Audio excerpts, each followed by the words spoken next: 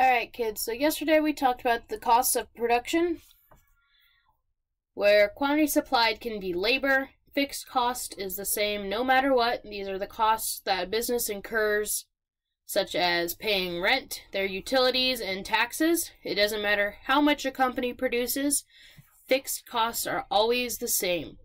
Variable costs depend on how much you're producing. Total cost is the total cost of fixed cost plus variable cost.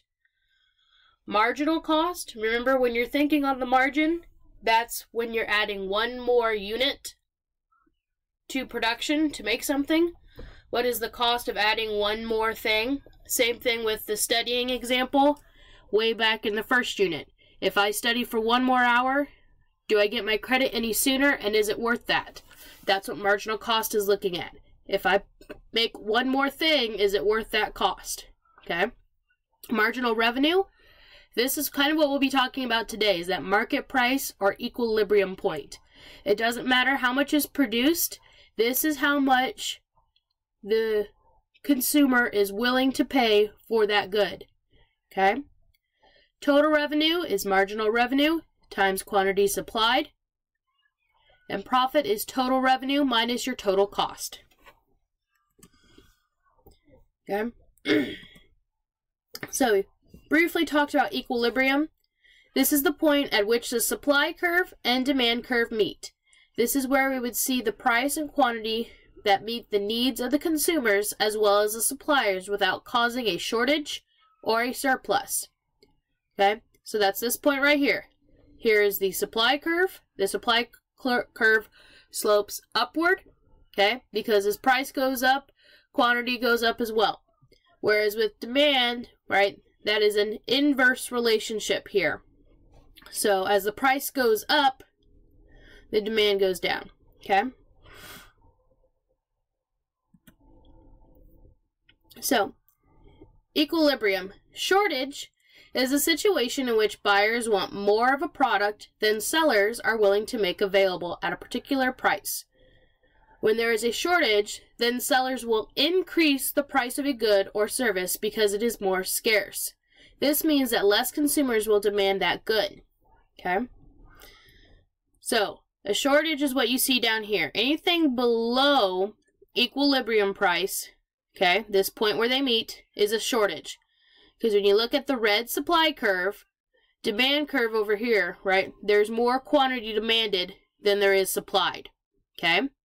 So here is a point on a graph, and this one here, there's obviously more being demanded at this one particular price. Okay? So the market, remember Adam Smith talks about an invisible hand that guides the market? This is true here as well, that there's this natural movement to try to make it to the equilibrium point. Okay? That's here. So sellers will increase their price to here, right? Trying to make it to the equilibrium price. The market is always trying to meet the equilibrium price, okay? So, surplus is going to be the opposite. This is when the quantity supplied is more than the quantity demanded, okay? So that's anything above equilibrium, okay? If you want to make note of that in your notes, surplus is above equilibrium and shortage is below equilibrium. Okay? So suppliers will decrease their prices because this item is less scarce, right? There's a lot of this. Think back to World War II. World War I. Farmers were producing a lot of crops for the soldiers. But then the war was over and nobody wanted to buy all of their crops. So now they have all of this supply, right? And so to try to get rid of it, because, you know, their crops and their livestock are only good for a short period of time, they're trying to lower the price. They're losing profits, okay? But that equilibrium point gets lower and lower because nobody wants it, okay? So a surplus is those livestock, and crops that farmers had after World War I. Demand will increase because more buyers are willing and able to buy the good at a lower price. Whoops, okay. Changes in equilibrium. when a shift occurs in either or both supply and demand, then the equilibrium prices and quantity change as well. Changes will increase, decrease, or be undetermined. Okay? Make sure you make note of this in your homework. So we're going to look at that. Okay. Changes in equilibrium examples. So if I can get some ink going here. Alright. So let's say that there's a new technology released for a particular company, say Subaru. Their supply increases. So that's a shift this way. That's not a straight line. Yes, I know. Okay. So we see a shift here. This is our original equilibrium price here. Now it's moved this way. Okay. So this means... Who are you talking to? Sorry, that was AJ.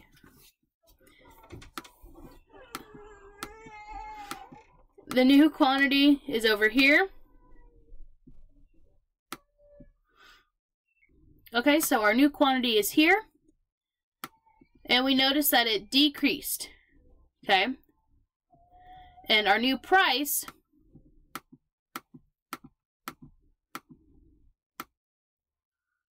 increased. Okay.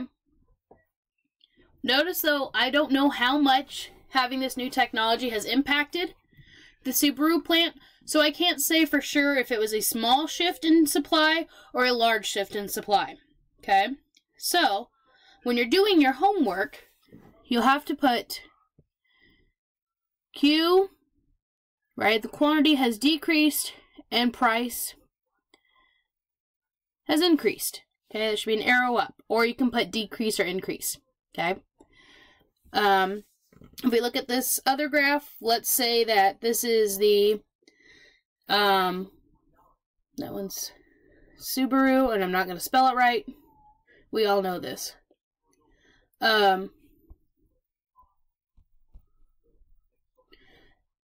Let's do this for the market for gloves in the winter. So we know that suppliers know it's going to be cold, so they're going to increase supply, as well as demand's going to increase, okay? Because people are like, wow, my hands are going to get cold. I'm going to need some gloves. So, our new price, right, has went up. But, when you're looking at our new quantity, right, we don't know, D1, S1, how much these shifts really are. So, our new quantity is undetermined. Okay, you can put that as a question mark in your homework. So price has went up.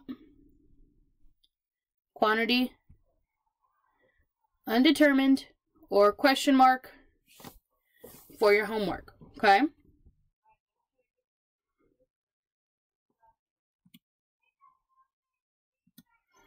So, in case I was confusing for you, I have provided you with a handy dandy chart. Okay? So, up here, these are all the changes that happen in the supply curve. If the supply curve shifts to the right or increases, this is what will happen. Okay? All of these are your possible answers. Supply curve shifts to the left, right? These are your possible answers. It's not just one change, right? You have to consider what happens to the demand curve too. If it's just a supply curve change, okay, then you're looking at this column. But when you start moving the demand curve as well, notice that if you're moving the demand curve and the supply curve, there are going to be particular points, that are going to be undetermined in each scenario. So, if both change,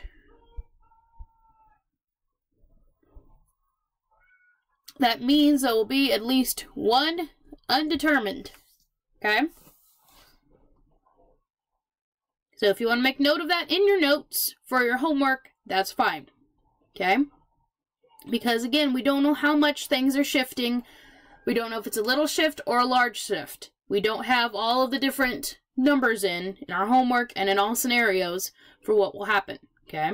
Remember, in economics, we just work with basic models of what's happening.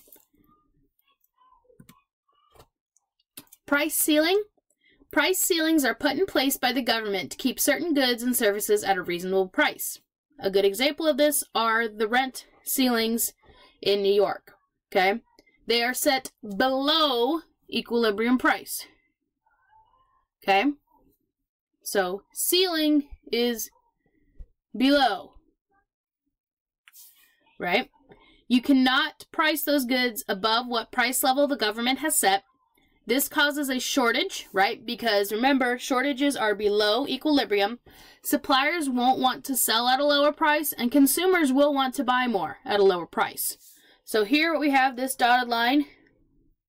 That is a ceiling, okay? Because it's called a ceiling, if you think of a room, okay? Inside a room, I told you that these markets tend to always want to meet the equilibrium price, okay? So, the market wants to move up. It wants to hit this point, but guess what? It can't because it's running into this ceiling. It can't go higher than the ceiling. Alright? And yes, I know you're going to make a sarcastic remark. Well, if you cut a hole in the ceiling, no. It doesn't work that way. Okay? So, price ceilings want to reach equilibrium, but can't. Okay? They want to go higher and increase, but they cannot. Price floor is the opposite. Okay, so this can be at the equilibrium price, that was terribly drawn, or above, okay? This sets the lowest possible price for a product. Minimum wage is a good example. Okay, you can't pay less for this product. Suppliers want to pay you nothing, right? That's just how it is. If we can cut costs somewhere, but the government has set in minimum wage, so they can't pay you less than this particular wage, okay? So set at equilibrium price or higher. This can cause surpluses if set above equilibrium price, and you have more workers willing to be paid at a higher wage, but less employers willing to pay at that rate. Okay, so price floor, right, there's that natural tendency, the supply market wants to go down, but they can't, because you can't go through the floor. And yes, again, you can cut a hole in the floor and dig a hole, but that's not how this works. Okay? Okay. Flexibility. Prices allow resources to be used in the best possible way. Suppliers have an incentive to make profit. We know that from the first unit. Consumers have an incentive to buy more at a certain price, usually when it's cheaper. And the market makes only what will sell. If there is no demand or incentive, that the supplier will leave the market. Flexibility in price allows for efficiency. Okay, so all those various prices in the market allow for us to be efficient. Okay, under some circumstances, we can see a supply shock. This occurs if there are difficult times, there may be a shortage of supplies, and there becomes a problem of how to divvy up the available supply. So during hurricane or wartime, you know, when you're in a particular area, where do you give all the clean water to? Okay, one way the government deals with the supply shock is rationing. Okay, this relates back to history. Think of World War I and World War II. This allows a fixed amount for everyone when there is a limited supply, okay? Over here are those ration books, right? You take in your coupon book, and you could get a certain amount of flour for the month, and that was it, okay? The other alternative is to raise the prices of these select goods. However, that encourages black markets. A black market is an illegal market in which goods and services are sold above their legal price, okay? And I added that funny one in there. Okay, so that's the end of the notes for this unit. Your homework is over in the tote. Should be the equilibrium one. If you need to review this, I will put a link to it on the assignment on Canvas. If you have any questions, please email me. Okay.